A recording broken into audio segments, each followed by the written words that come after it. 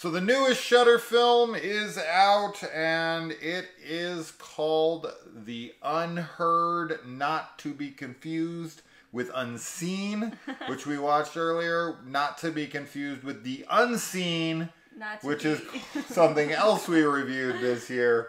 So Unseen, The Unseen, and Unheard. The Unheard now. Mm-hmm. Now we got to find an Unheard. Yes. And we can complete the set. Yeah. All right, so this is about... Now, before we get started, I will say the actor in this movie is non-binary. So, but the character in the movie, as far as I can tell, is a woman. So we're going to be referring to that character as a she. So let's just clear that shit up right now. But I guess I never outright say that this is a woman. But whatever, it's a woman in the movie.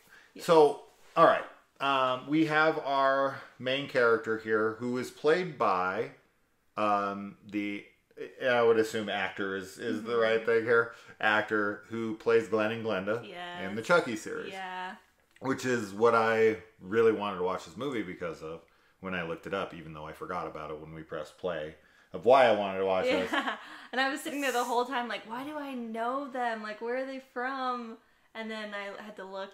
And at that point you were like, where's she from? And then after that you were like, that's where they're from. Yeah, well, because then you were like, Because at first I thought it was the actress from We're All Going to the World's Fair. Mm-hmm.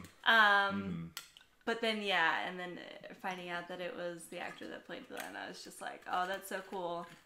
I definitely think that they do a really great job with the acting in this. You know, that's definitely, I would say that's probably my favorite part is their performance. But we'll get into everything. Sure. So this is a very competently made film, right? Yeah. Like the direction and the acting and the lighting and all that stuff is on point. The music is actually really good. So all the technical aspects are good. As far as what the film's, before we get into like our opinion on it, what the film is about is there is this young woman who undergoes this experimental surgery to have her hearing restored. She has been almost completely deaf since she was 8 years old. She got meningitis, went into a coma for 6 months, and when she woke up, the majority of her hearing was gone. And she wears hearing aids, and she can kind of hear-ish, like nothing really, but some sounds, but nothing where she can decipher anything. And so she has this experiment, and she then goes off to this like secluded area where her dad has this house, and this is the house her mom had disappeared from when she was a kid.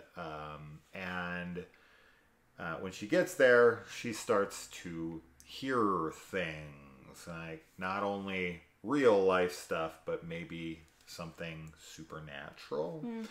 And there's people going missing in this small town, and so that's the premise of the film. Overall, I'm pretty blah on this movie, and the only reason is because number one, it's too long for its own good. It's very repetitious, right? And the film isn't interesting enough, and it doesn't have enough going on in it to be 2 hours and 5 minutes long. Like, they could have easily done this exact film in an hour and 20 minutes. There's like 40 minutes of looped, recycled material where I'm like, there's a chick hanging out in a house. She's hearing things. She's, wondering what she's hearing. She's talking to a couple people. Loop. Yeah. And it's like, and it never elevates. It never, it always feels like it's on the same wavelength the whole time for me. Like, there's a creepiness, because the film kind of goes for this, like, broadcast signal intrusion elements.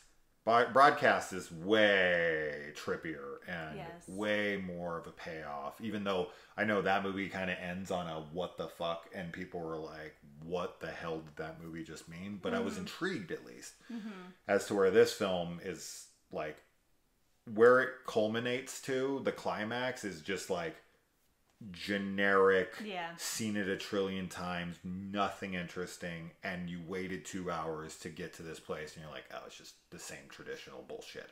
Nothing interesting. And they don't play off of the hearing stuff and all that, like, at all. I want to hear your take. Sorry, I have a lot more to say, but I'll stop there because I feel like I'm talking too much. Go ahead. I mean, I agree with everything that you said. I think that, like you said in the beginning, it's really competently made. The performances are really, they're solid from everybody. And then, from the lead, I think is just obviously the best because we're following, that character around.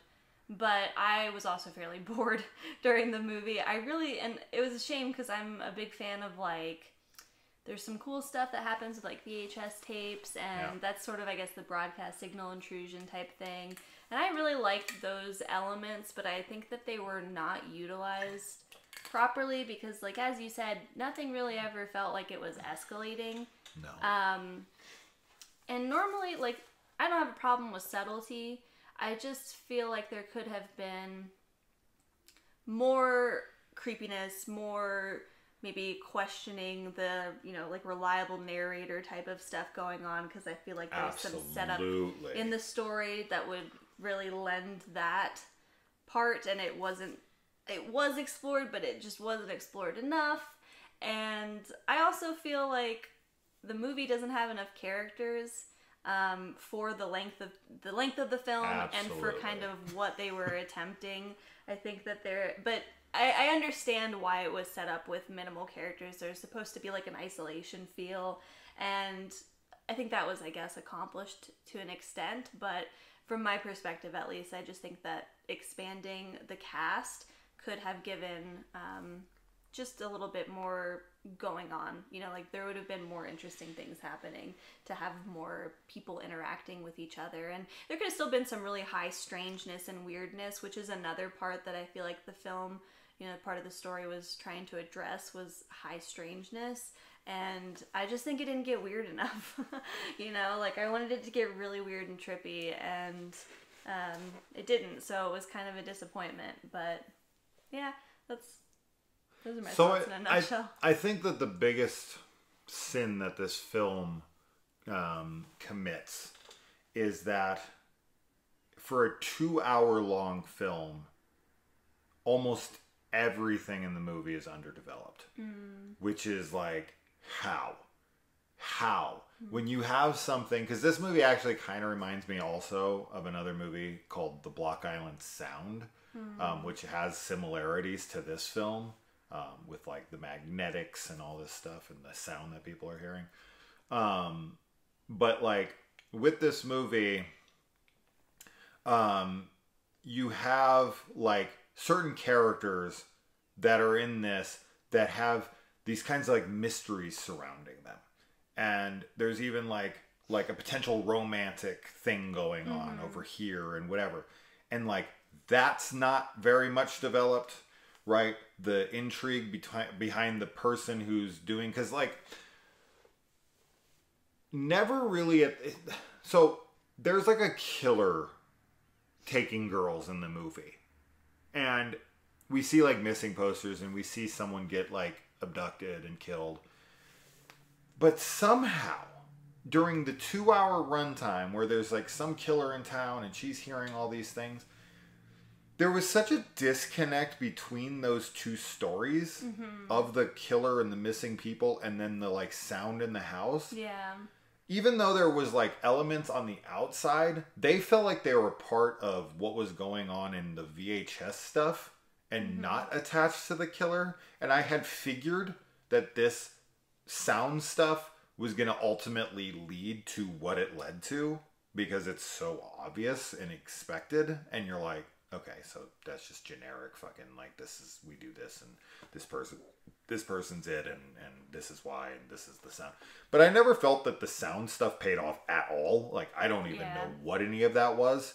It doesn't have a payoff to where you're like, oh, she was hearing the sounds because like there's nothing like that. But also, never in the film did I, like at any point, and I think it was just because of how disconnected it felt, did I ever feel like she was in danger from the killer who was out there abducting girls. Like, Sure. I never felt that presence.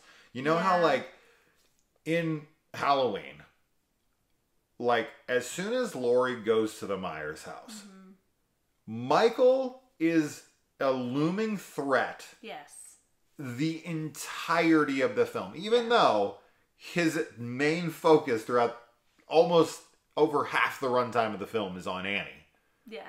Right? And Annie's the one who's really in danger for the majority of the film. Watch my video on Annie's the real target.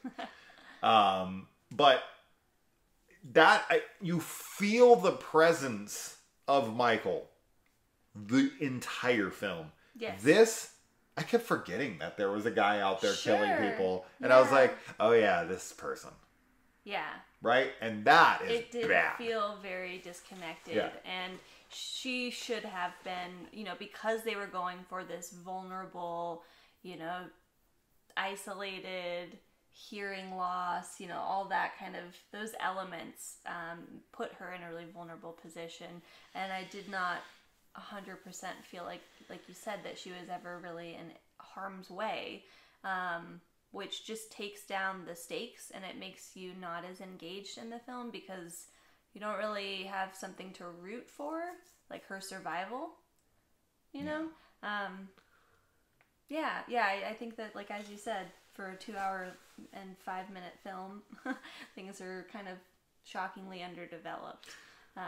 But there are other aspects of the film, like the shots and the direction and the acting, like even the writing, like the dialogue and stuff. I liked all of that fine. Yeah. Like, I think it was, as we said, really competent, but it's just the story that was really lackluster.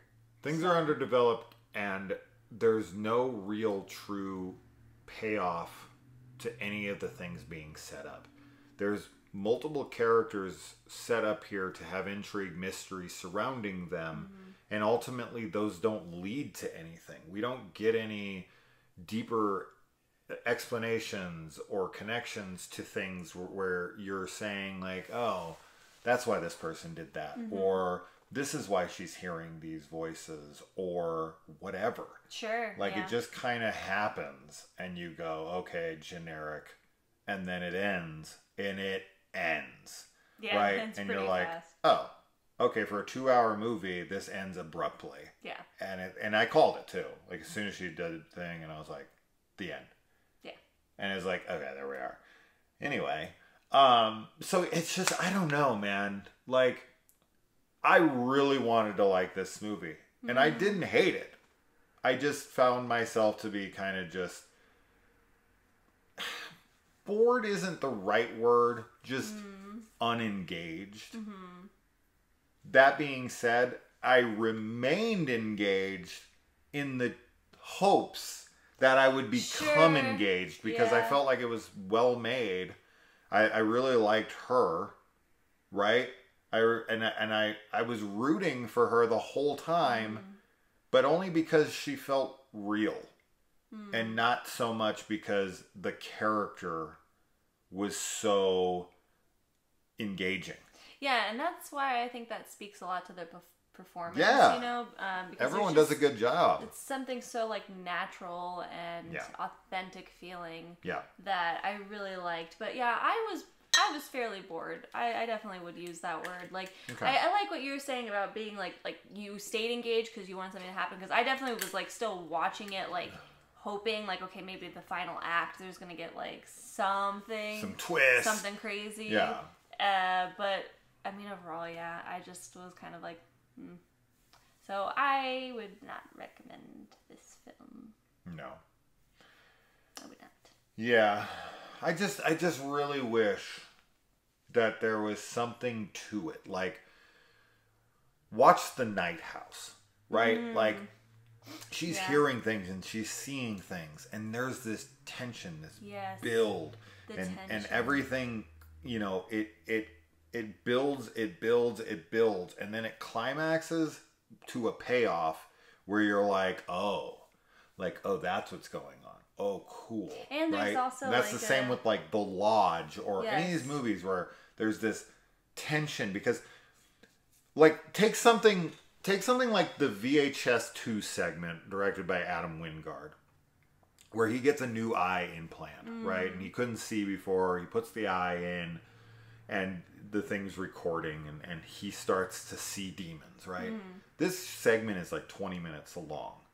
This builds his character. It builds suspense. It has climax. It tells you why, and it finishes. And it does it in 20 minutes. This movie has 2 hours to do what the VHS 2 segment does in 20 minutes. And the VHS 2 segment is much more successful in everything that it attempts to do. Yeah.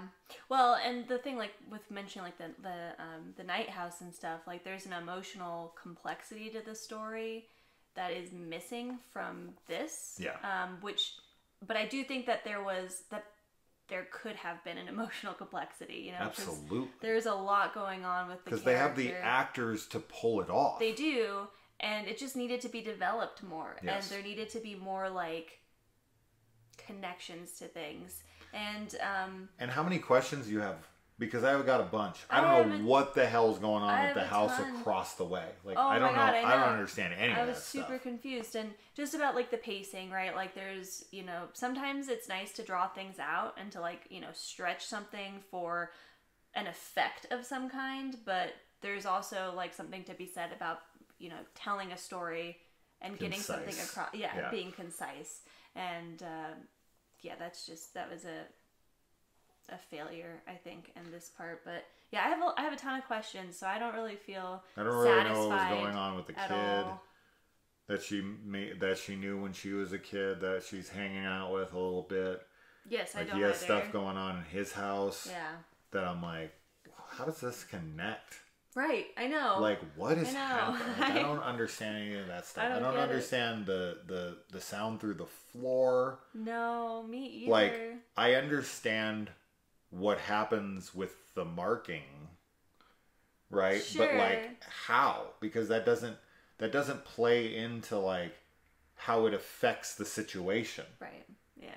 Right? Mm-hmm. So that's what I'm not getting it. Neither am I. Like, so I don't know. I understand the significance of the spot. Yes. Right? But, like, I don't understand why that ultimately leads to what it leads to. I'm super, super confused. And trust me, I paid perfect attention to this movie the whole time. Mm-hmm. And it's just some of these things, I got nothing. Yeah. I got nothing for it. Yeah. And that shouldn't happen. No. Not in a 2-hour movie with very little characters, because you can guess who the killer is since there's only like 3 characters in the whole fucking movie. Yeah, this is, as I was telling Kaylee, this is the freaking scene from Throw Mama from the Train. Yeah. When he reads Owen's little book and he's like, oh, and it was a murder mystery that was 3 pages long with 2 characters, one of which was dead on page 2. Yeah. The guy in the hat killed the other guy in the hat. That's what it felt like. It's like, come on. Yeah. Yeah, but more characters in this movie if you're going to try to make it a mystery. Yeah, exactly. That's kind of what I was meaning earlier when I was like, there should have been more characters, I think, to add. Just silly. Add a lot, but yeah. It's just like you watch a movie. Imagine watching like a Knives Out with like 2 people. And you're like, okay. And then one of them's dead in like 20 minutes into the movie. And you're like, who could have possibly done it? Yeah. So, I don't know, man. I'm done. Yeah. That was a really long review, but I feel like everything we said was justified. Yeah. So that's that. I'm done. That. So, yeah, not a recommendation, but yeah, we said it all. We watched it. All right. All right. Bye.